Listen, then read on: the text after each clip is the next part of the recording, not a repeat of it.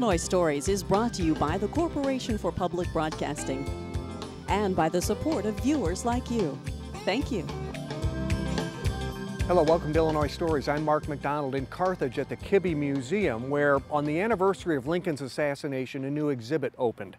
It involved the building of a log cabin and the East Room in the White House. You got to see this. Kim Nettles, the first thing you see is the log cabin when you come into the Lincoln exhibit. It's quite something, isn't it? It really is quite something because it's the real thing, isn't it? Yes, it is. It's about the same dimensions as an 1830 log cabin would have been in Illinois. It's 12 feet wide and 10 feet deep. And you're standing next to this is the honest-to-God 6'4" Lincoln. This is the size he was. Yes, he was. I even put my husband next to verify the height. Okay, all right. And this cudgel or whatever he's swinging here is also have been the size of the tool that he would have had to swing. That's right. This is an original splitting maul, and so he would have been cutting with an X and then using the maul to drive a wedge into the wood to split it. Wow. Okay, when he was a child, it is said that he grew up in a cabin like this. And what I love about this is when you bring school groups in here, the kids, they learn that a family of maybe 8 or 10 would have lived in a cabin like this, right? Very close families, complete with bed bugs and vermin and dirt floors. Yep, and everything was very rough. And for instance, that fire is very important because for probably 4 months of the year, you're living in severe cold, and you don't get out. Kids didn't get out much. They couldn't. Nobody did. The blizzard of 1829/1830, 4 feet of snow fell on the ground, and people did not get out until April. They had to subsist on the food that they had to get through the winter because everything was buried and the game animals which actually scarce. made the agriculture work so crucial because you had to make sure you put up enough to get you through the winter. If you didn't, you died. Everything mattered. It mattered if you left a gate open and the animals got loose. It mattered if the coyotes ate your sheep. It mattered if you spilled a little bit of grain on the ground. And so even very young children learned that they had to contribute towards the survival of the family. This is great for kids. It's also good for adults because it reminds them that we each have bedrooms bigger than this, but this was the whole home. What you've tried to do here is, and it's wonderful what you've done, in 3,000 square feet or so, you've tucked in not only Lincoln's life, but the life of people who lived in Hancock County. That's true, because Lincoln did not grow up in isolation. He was not the only person that grew up in hardship. He is not the only person that lost a mother at a young age. Everybody had to work hard on the farm. And so rather than gazing upon this mythological Lincoln, we are actually turning the mirror back on the people who are around him to give us an idea of how his character was formed. And you said working hard on the farm. We're surrounded here now by farm implements of the period, and we're going to come back around and we're going to take a second look at these things, but I just want to sort of breeze through and get a look at what you've attempted to do here and how you've used your space. This is cool because what you've done is you've used as many local items as you could. And that's what we're looking at here. Right. This was the fireplace mantle in the Simpson house. Alexander Simpson was a friend of Abraham's dating all the way back to the years in Kentucky. And when Lincoln came to town, he would stay with his good friend Alexander Simpson right up until 1858 when he spoke on the Carthage Square. Some 6,000 people attended his speeches there and then followed him to the Simpson house where he spoke again from the doorway. So we're pleased to have a number of artifacts from the Simpson home, including the doorway from the home, which is now the entrance to the museum. Neat. Now we're going to go through, this case particularly has some very interesting local tie-ins. And this as well, the Civil War was not only the focal point of Lincoln's life, but it was the focal point of the entire nation's life for about 4 years. And when we come back through here again, we're going to talk to a young man who helped you put this exhibit together. He had a lot of investigative work to do to find out who these people were, and we're going to find out more about that as we go. Now this is outstanding. What you've attempted to do here is you're looking out from a physician's tent. Right, you're looking through the back wall into the rest of the camp. How did you get that effect? Well, I found some candidate images from the Library of Congress. We knew we wanted something interesting that represented camp life, and so I went through the Library of Congress's online database and found a TIFF image, which is a very high-resolution image, and printed it on vinyl. We worked with the printer on how we wanted to create this effect. And we actually went through several iterations of ideas, and ultimately the solution was to print on a vinyl banner and hang it in front of a window. It's backlit by natural light. By natural light. Right, so as the sun brightens during the day, this image brightens and becomes actually a little more cheerful towards the end of the day, or when it's raining, you get more of this overcast mood. Today it's very gray outside, Yes, so we're getting a rainy. real flat effect. Wow, that's exceptional idea. Now, we're going to go back through, as I said, these items here were part of a collection that you inherited from the Illinois Funeral Directors Association. And we'll dwell on this a little bit, but you and I are now standing in a room that had to be created by one of your colleagues, Yes. who we're going to get to meet a little bit later on. We are in the East Room of the White House. That's right, and it's as close to period detail as we could make it. We had to bring it down in scale. There was a lot of thought that had to go into the design of this room and the mood that we were wanting to create. Oh, wow, it is fantastic. And of course, this was, for those who don't know, this was the first stop for Lincoln's dead body after the assassination, before the rest of the nation got to see him and pay their respects to him on the train ride across the Midwest.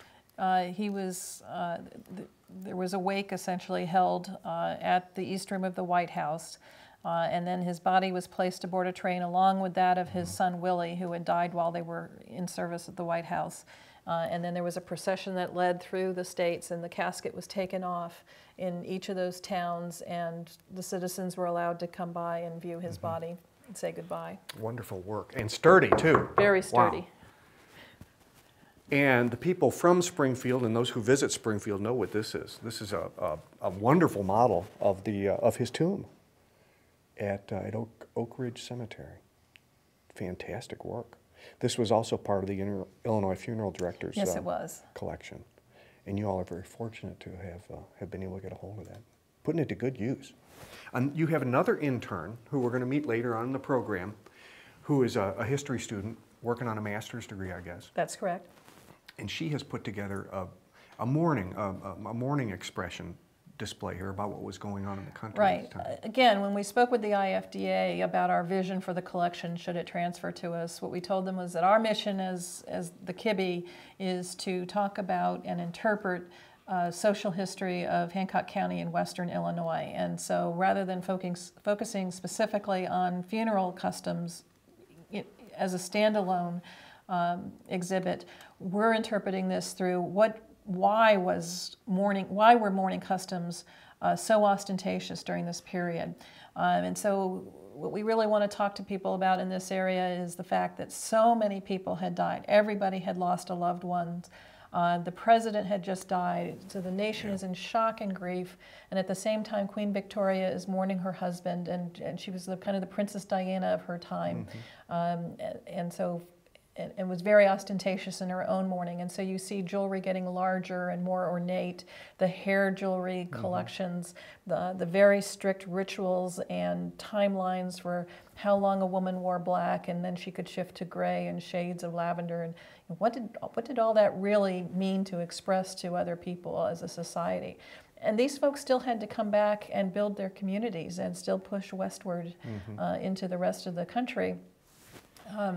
And that's the lens through which we want people to take a look at this, that these were real people struggling with a tremendous amount of grief.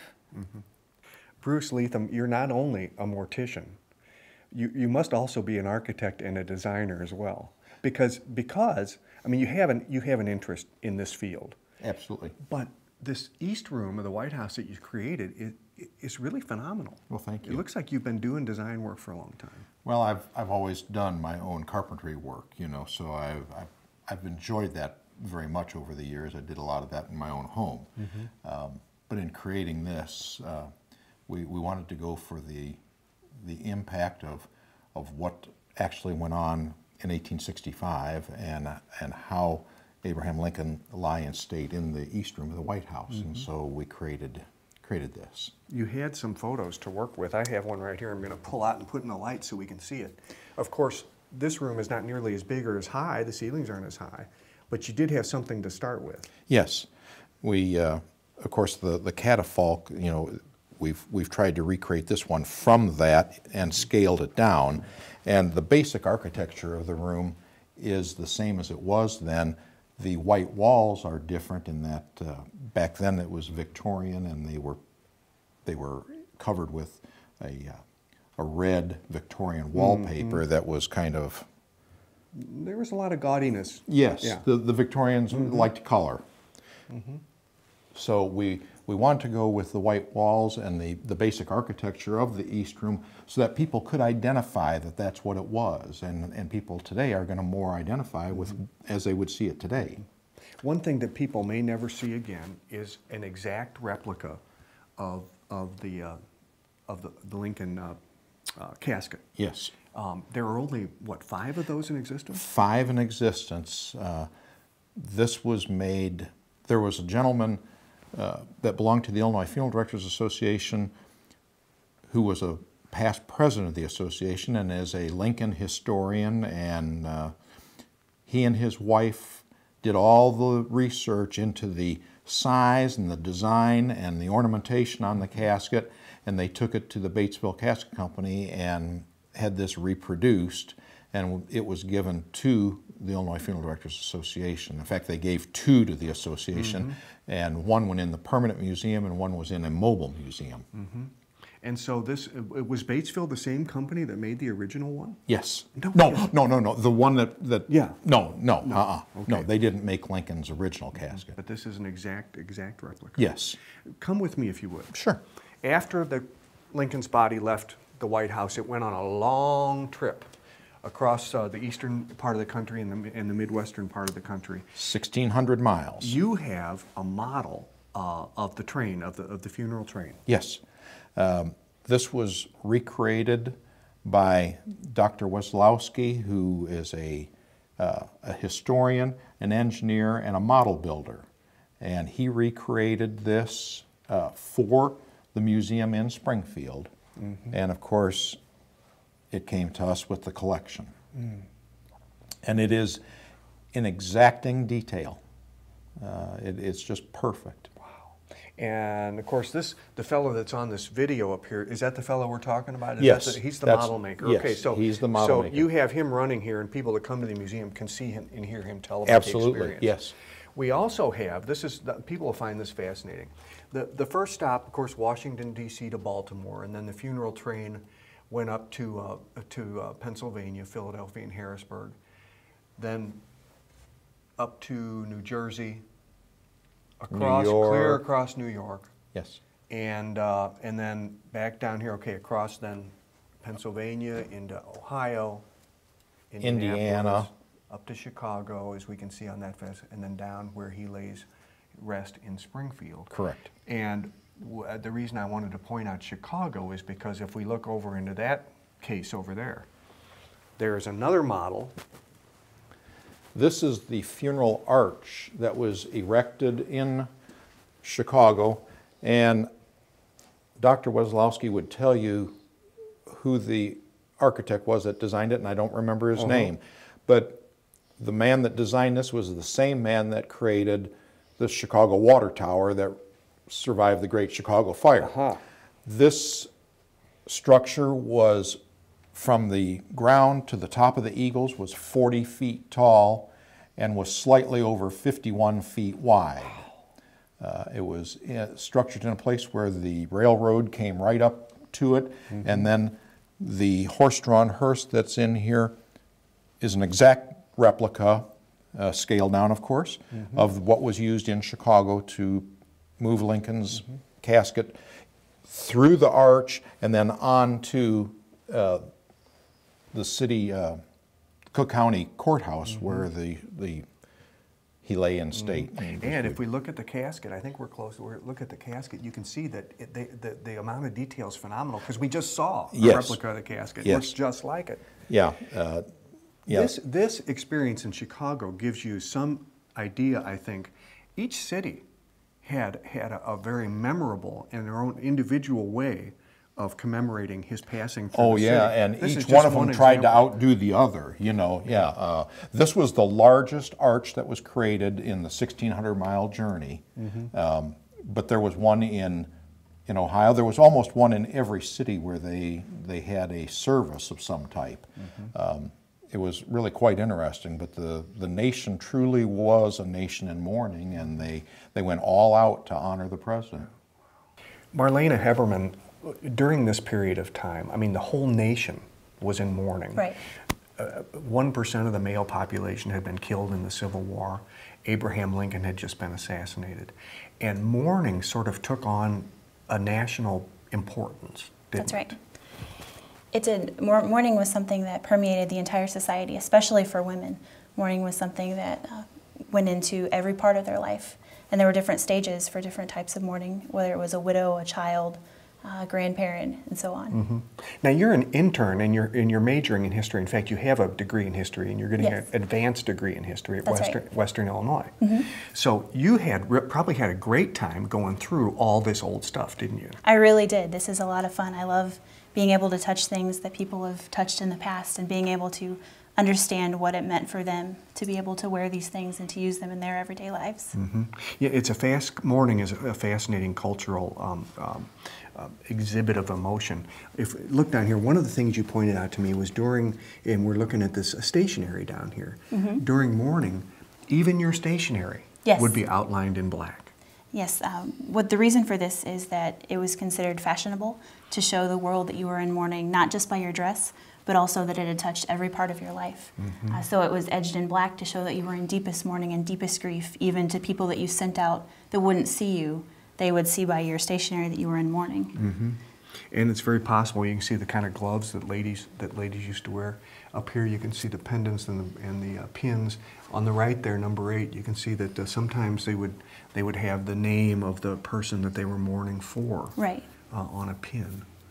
Even hairpins, I assume these are hairpins. They are, yes. They would be used to hold back a bun or a braid. Everything in black. Yes. Everything in black. Sometimes you would see that you would get the pictures of the loved ones. Yes, that's very popular. People would wear their photos on a brooch or a watch chain or a pendant to be able to show that they were still carrying the memory of the deceased with them. You might still do that today, but one thing you would not do today that they did back then is take the hair from the decedent, from the deceased, and make, is that jewelry? It is jewelry. People would wear hair, not necessarily close to their own hair, but they would take pieces of hair from the deceased person and they would weave it into jewelry. That was actually a very popular pastime for ladies. And they would wear it on their person to show that they were still remembering the person that they longed for and grieved for. I'll be darned. And to carry that tradition over a little further, this box is, describe what's going on here. Think of this as sort of a family portrait in a very different sort of sense than you're used to. These are pieces of hair from different members of a family. These are pieces of hair that have been taken from, say, mom, grandma, dad, brother, sister. I'm not sure which one is the deceased, but this is a way to memorialize everyone in the family and to remember the deceased person, but also to remember that you are still a family unit, even though that person's no longer there with you. Before a lot of modern photography, I imagine that was the way to do that, rather than Exactly. have a group portrait. Yes, and this would hang in your Wow. parlor, your vestibule, and it was just sort of that everyone understood that that's what it was. I'll be darned. Now, there was a period when a woman was in mourning where she was in what you'd call deep mourning, Deep mourning, the mourning yes. right after a death. And at that point, she would cover more of her head, I guess. Yes, she would cover her head, and so that not much of her hair was showing, and she would wear something very simple, not a lot of ruffles or frills, just something very simple and very black. A bonnet. Yes. And to a bonnet. cover her whole head. Yes. And as the mourning became less and less intense, as time went on, she could change and... She was allowed to show more of her hair. It was considered appropriate for her to be able to do so. And then see the jewelry is more ornate on top. It's more okay, bedazzled. Which means, okay, she can draw more attention to herself Yes. now. Okay. These are interesting up here, and I think you had a good time looking for these, didn't you? Yes, I did. I found these in an archives. They were stuffed into a folder Part of my job was to go through and to catalog the things that we found. And I thought these were beautiful to illustrate this period. You can see that mourning touched even the children, and that there were certain codes that were expected to be followed. They weren't just for women, they were for children, to show that they were also in mourning for a mother or a father or a loved one. And you can see that the little boy has a blue cap. So that's something that would be continued of that. And actually there's some other color in it too. It looks like there's some color down here. Yes. That they've incorporated. These are hand-colored sketches that we were able to Wow. transfer onto prints. Oh, nice. And of course here's an example of the way a woman would have been dressed in mourning Yes. shortly after a death. Yes, she's covered in head to toe from black. She does have, looks like a white handkerchief and no gloves. Or she has a glove on one hand. But the veil even comes down all the way to the back. And she's dressed very simply with no visible jewelry. Do your friends think this is all kind of macabre, what you've gotten yourself into here? Some of them have thought that it's a little different, but they're not surprised. This is what I love to do, and it's very interesting to show that people grieve in a way that we don't anymore. And I think it's something that's fascinating that people like to learn about. So it is macabre in a way, but it's also sort of oddly fascinating. Yeah. Well, thank you. You're very welcome. Nathan Pierce, thank God for interns, huh? You're also a history, you have a master, you're working on a master's degree in history at Western Illinois. And so you really probably enjoy going through these old pictures and trying to figure out who some of these guys are. We have a whole part of the exhibit here which is made up of individuals, most of them are local, who were in various aspects of the Civil War, many in the 118th? 118th was the majority.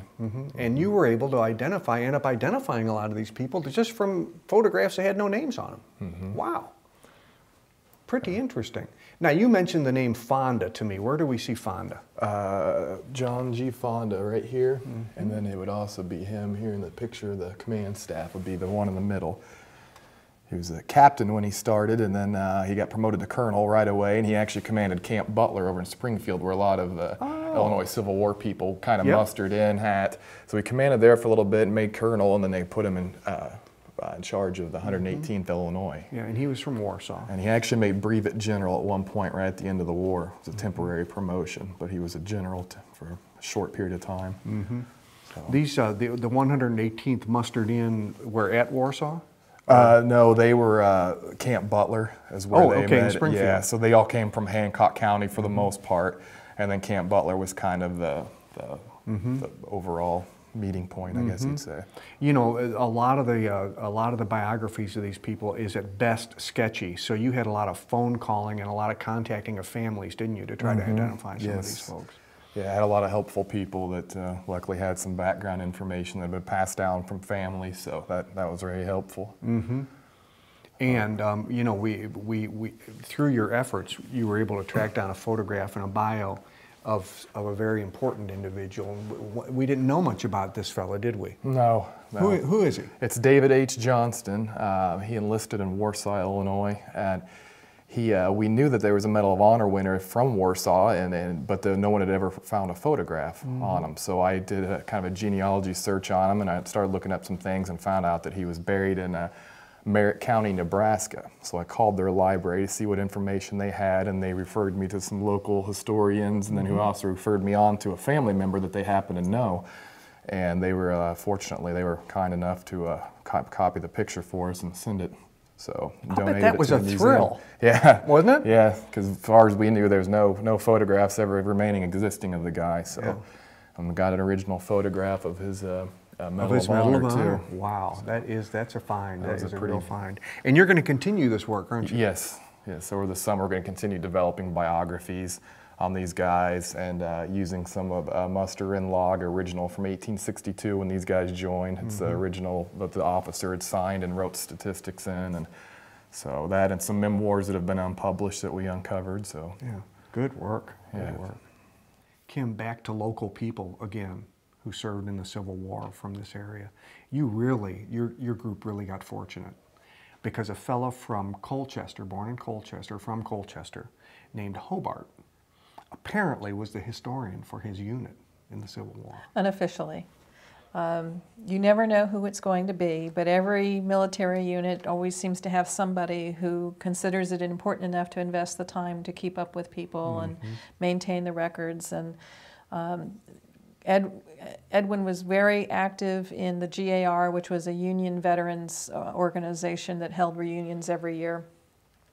And he collected these photographs of his friends, and then this is his arrangement. He took this to a print shop and had this made up, and somewhere, we've since lost the data in time, but he actually numbered all these people to tell who they were. He was also very active as an officer in the GAR and traveled across the country as a delegate to San Francisco. I think we've got something from Iowa here. So he went around the country and met people and followed up with their stories. And so as a former intelligence officer, this is great kind of material because it allows us to go back and say these were people with whom he had personal connections. And you can kind of start tracking who the informal groups were within the organization. And you have his entire collection just as it was. What a break. What a great deal. It's beautiful, isn't it? Yeah, and just as an example too of some of the items that you have here, there's another local fellow named Tom Mix who was a very, very young man when he mustered into the Army. Right, he was 18 when he went into the Army. He died in a skirmish near Baton Rouge, Louisiana. And what his family had left of him was his childhood hobby horse and a Civil War diary, which we also have a copy of here in the museum. Wow. Lincoln, The Making of a Man, is a permanent exhibit. It will undergo some changes, but you can see it here for a long time to come.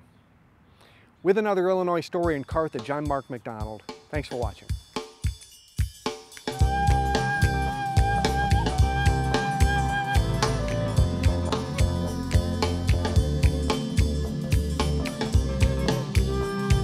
Illinois Stories is brought to you by the Corporation for Public Broadcasting and by the support of viewers like you. Thank you. For a DVD copy of the program you've just seen, send $19.95 to Network Knowledge, P.O. Box 6248, Springfield, Illinois 62708. Be sure to include the program name, subject, and when the program aired. You can also order with your credit card by calling 800-232-3605.